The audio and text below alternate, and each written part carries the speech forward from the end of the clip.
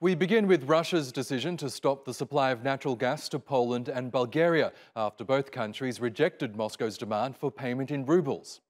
Now, state-owned energy major Gazprom has halted flows from the Yamal pipeline, which funnels natural gas from Western Siberia to the Polish-German border. The move could trigger an energy crisis in Bulgaria because it depends on Russia for 73% of its gas supplies. Poland could also struggle as it had expected to meet half of its needs this year through these shipments. Both Warsaw and Sofia have protested the move and say they'll seek legal recourse. Bulgaria will not meet any demand that is not in accordance with the contract. We do have a contract. This contract will be observed, and this is our only position. No one can blackmail Bulgaria, regardless of what position they think they have. We will do everything to charge Russia with contractual penalties, because this action is not legal and not contractual. European Union leaders accuse Moscow of weaponizing the energy trade and say they're working on a collective response. Let's take a look at what the EU and its allies can do to cut their reliance on Russian energy while staving off a crisis. Bulgaria plans to plug into an existing pipeline that delivers gas from Azerbaijan to Greece. It also wants to boost purchases of liquefied natural gas from Greece and Turkey. Poland is already building infrastructure to connect with pipelines from Lithuania, Slovakia and Norway. And EU officials are in talks with Qatar, Algeria and the United States to purchase LNG cargoes. The Commission will intensify its work with the so-called regional groups of member states. These regional groups of member states can provide the most immediate solidarity to each other if needed. And this will mitigate any impacts on possible gas disruptions. Second, we will continue our work to ensure sufficient gas supply and storage in the medium term. Our action plan, Repower EU, will help to significantly reduce our dependency on Russian fossil fuels. Well, let's get more on this now with independent energy analyst Neil Atkinson. He specialises in oil and gas market analysis and he joins us now from Paris. Good to have you back with us, Neil. Russia has been accused of weaponising the energy trade, but the Kremlin says it's demanding payment in roubles because of Western sanctions. Who's right here? Is Russia holding those countries who are reliant on its gas supplies hostage? I think that's undoubtedly the case, although obviously it is complicated by the fact that countries such as Poland in particular have been very active in organizing assistance to the beleaguered government and people of Ukraine. So you can sort of see where the Russians are coming from. But on the other hand, as the Polish official and even more vehemently the Bulgarian official that you showed a few moments ago have made it very clear, they have contracts. They are willing to pay for the contracted supplies of Russian gas. They expect those supplies to be delivered. There we are. We have an impasse. We have a standoff. In the meantime, what is very impressive, and perhaps more impressive than most people expected, is that the European Union is working flat out, working very, very hard to try to organize alternative supplies for the individual countries.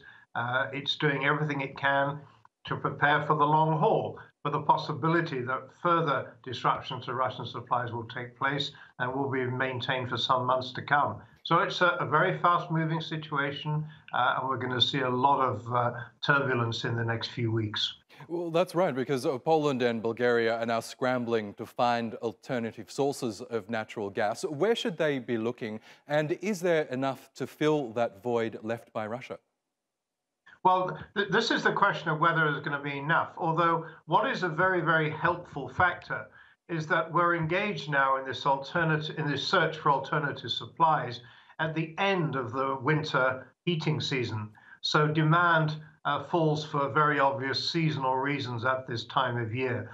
So no heating requirement or very little heating requirement, although of course industry still continues to require large volumes of gas to operate normally.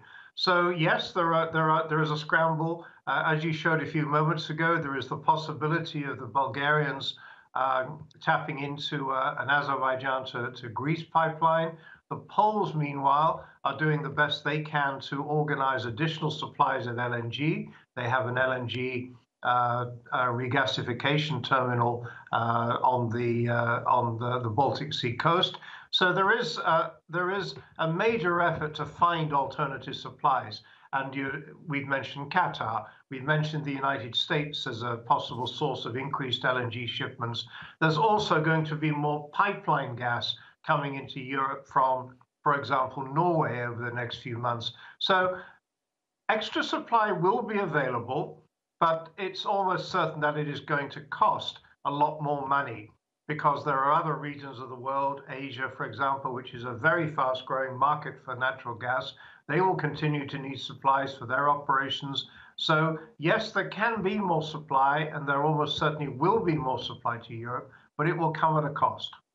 The European Commission President Ursula von der Leyen has warned EU members not to bend to Russia's demand to pay in rubles. But we know that the payment deadlines for gas contracts are going to be due sometime next month. Do you believe that Europe can survive without Russian gas ultimately?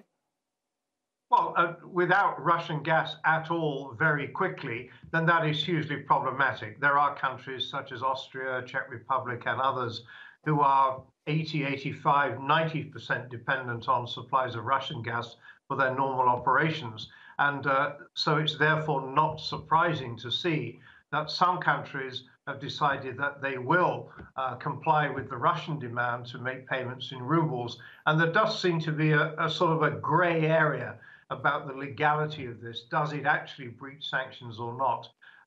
In the short term, I think one has to be extremely sympathetic to the situations of some of those countries that are highly dependent on Russia.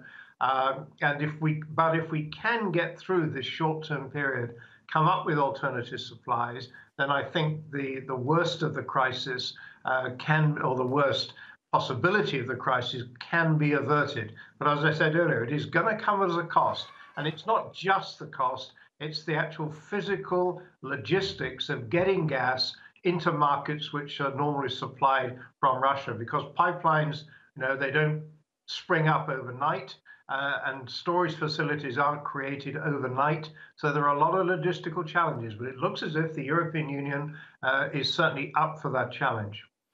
Okay, Neil Atkinson, really good to get your analysis as always. Thank you again for joining us.